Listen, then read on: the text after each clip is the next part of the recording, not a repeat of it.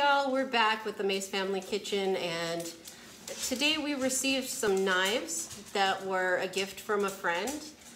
He did have a request that we actually try them out on our YouTube video and give us honest feedback to them.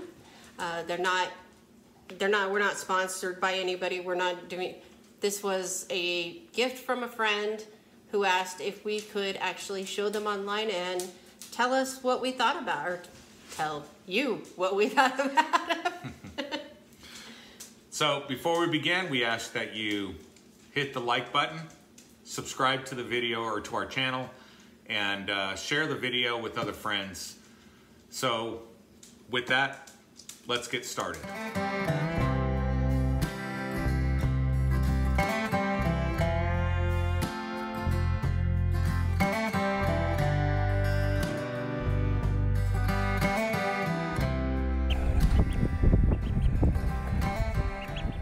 All right, this is from a company called Coolina, and being a retired military, 100% disabled vet, we don't live on that much money, so we wanted to kind of, he asked us, he purchased these, sent them to us and said, could you review these and could you let me know what you think? So, especially with two people who cook a lot. Yes. So let's go ahead and unbox. So the boxes are pretty cool. And it comes in art design. Of course, I would think of the art design. Holy cow! So that's the first one. I'll move this one. We'll go deal with one at a time. Okay, the first thing is extremely, extremely heavy, and I do love. This is just a canvas cloth.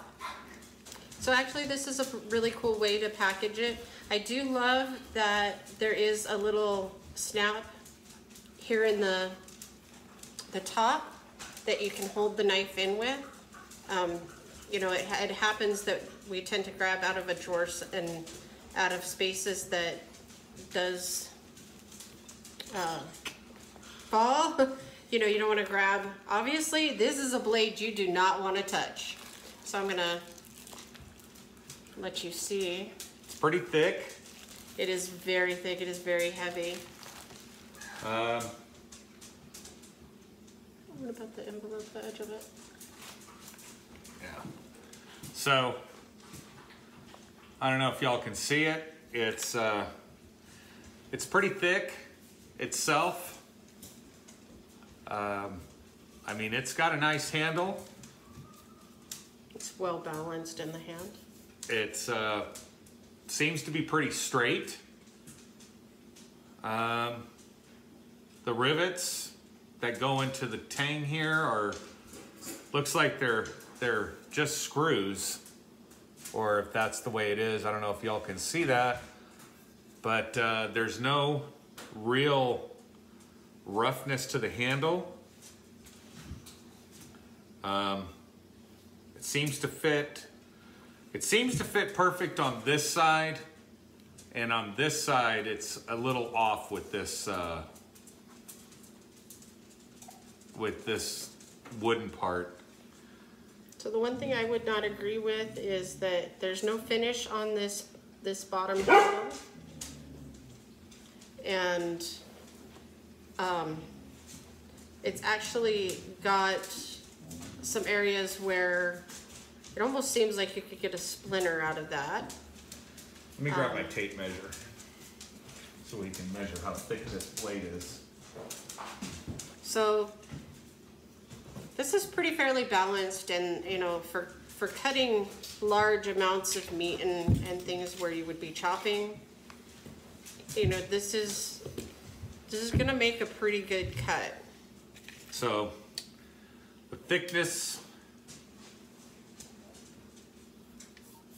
of this blade here on the back side is about 3/8 of an inch. So it's a pretty thick blade. And the tip doesn't seem to be bent whatsoever. We'll put these through a test of cutting, but it is pretty heavy.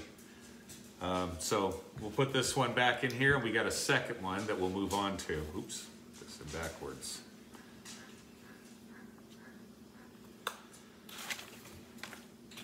Okay.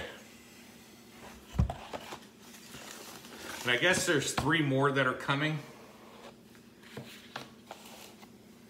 Okay, so we have almost equally as big. Holy cow. But this one seems to be a little bit lighter. It actually fits this pocket just a little bit better.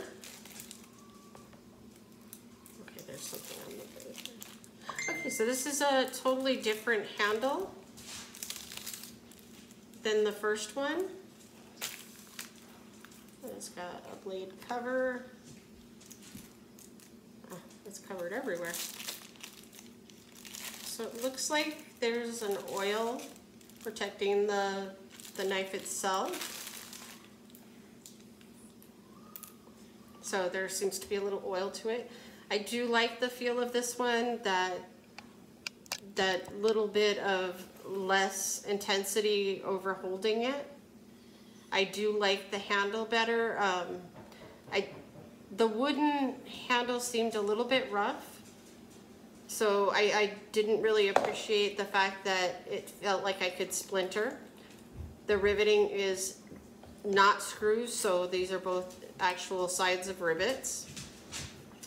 I do like the construction of it. I do tend to love this kind of shape in this the knife when I'm cutting things. For some reason, just this particular style, and I have knives like this that I use all the time, I am very comfortable with. I like the way they feel in your hand when you're cutting versus the long blades that, you know, we've seen over a continuous amount of years that just come out straight into a point. I really love this rounded edge because it seems to add more balance when you're, you know, basically cutting down on something. Looks like we'll have to clean this one up a little bit before we use it. And this one is about 1/8 of an inch thick right here at the widest point. Seems to be straight as far as I can tell. I don't see any warping in the blade.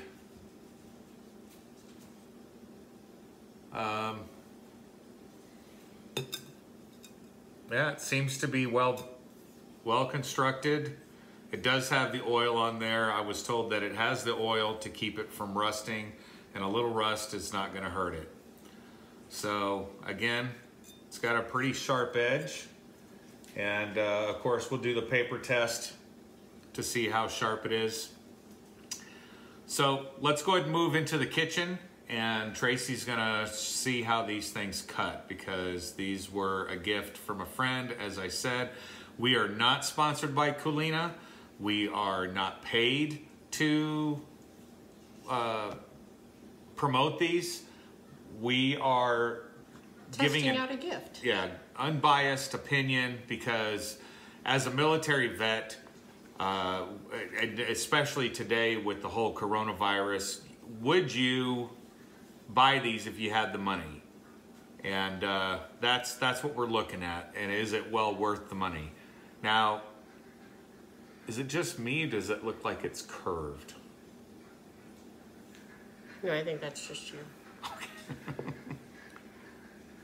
It looks like it may be curved right in here. Check that out. No, I think again that's just Okay. you. All right, so let's move into the kitchen. Don't put it on this because it'll. And let's go ahead and test this out. All right, y'all, these are some frozen ribs. Kind of wanted to see how sharp these things are, to see how well they could cut through things. Do we want to really do frozen food? I mean... Well, if it's a good enough knife, it's going to go through it. Okay, so...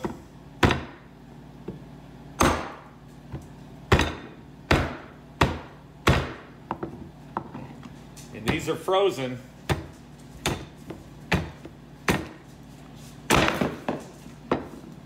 Okay, it went through. And I don't see any damage on the blade itself. Let's see if this thing, it's not that sharp. So I think this is more of a hacking blade. It's really not sharp at all. Now this one here is pretty sharp, as you can see. And this one here, this big one, is more of a, I don't know what you would call it, but it doesn't have that great of an edge to it. It really has no edge whatsoever, looking at it.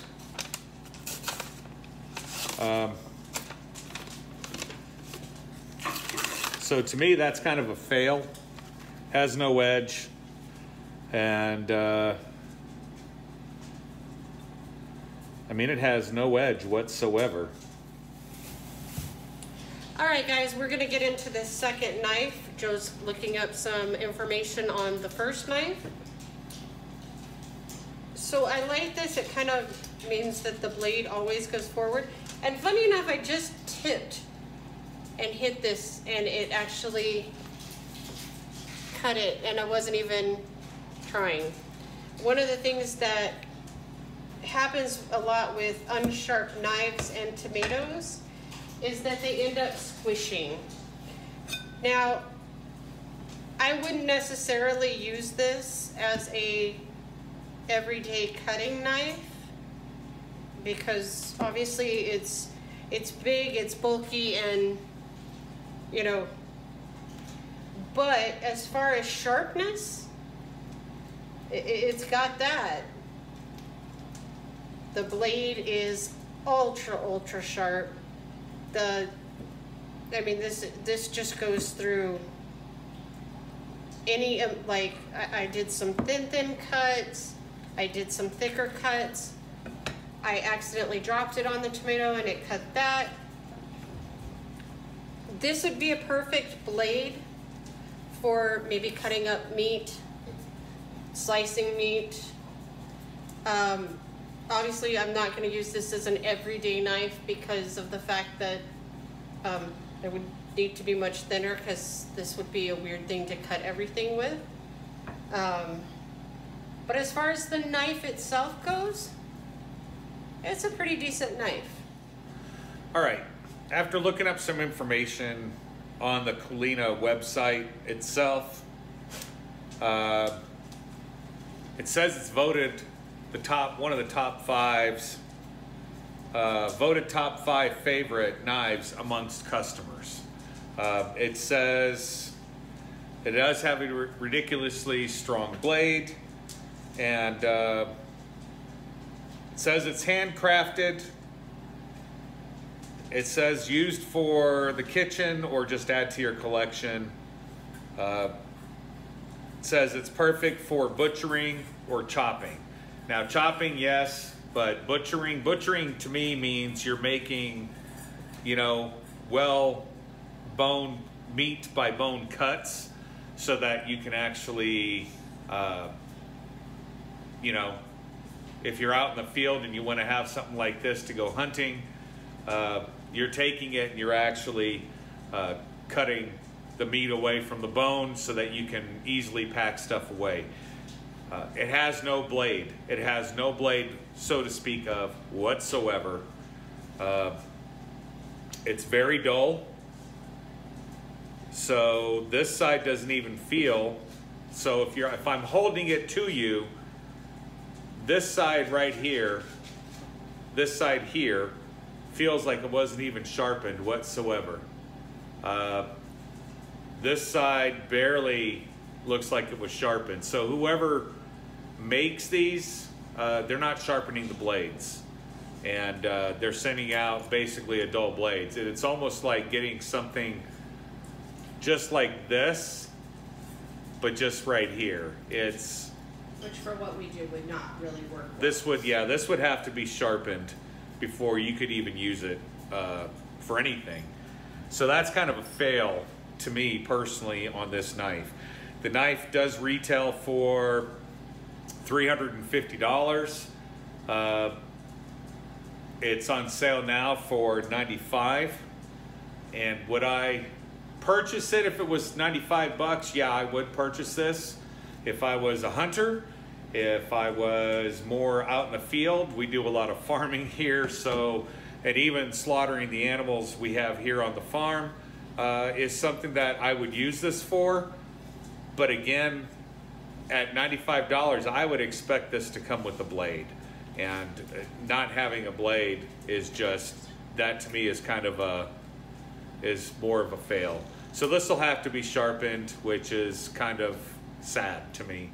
Okay, this one, as Tracy was showing you, demonstrating to you, retails for $196, on sale now for $80.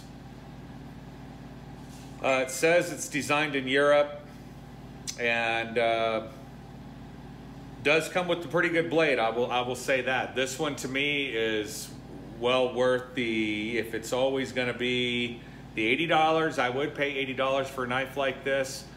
You're going to have to keep it oiled. It does come with oil, so as soon as you wash it, as soon as you use it, you're going to have to clean it, oil it to keep rust from forming on it, because it is hand forged, as the site here says. The only thing is the box came in and it says made in China. So, I mean, I don't know if these are mass produced and they're just stamping their Coolina logo in there, but I don't know.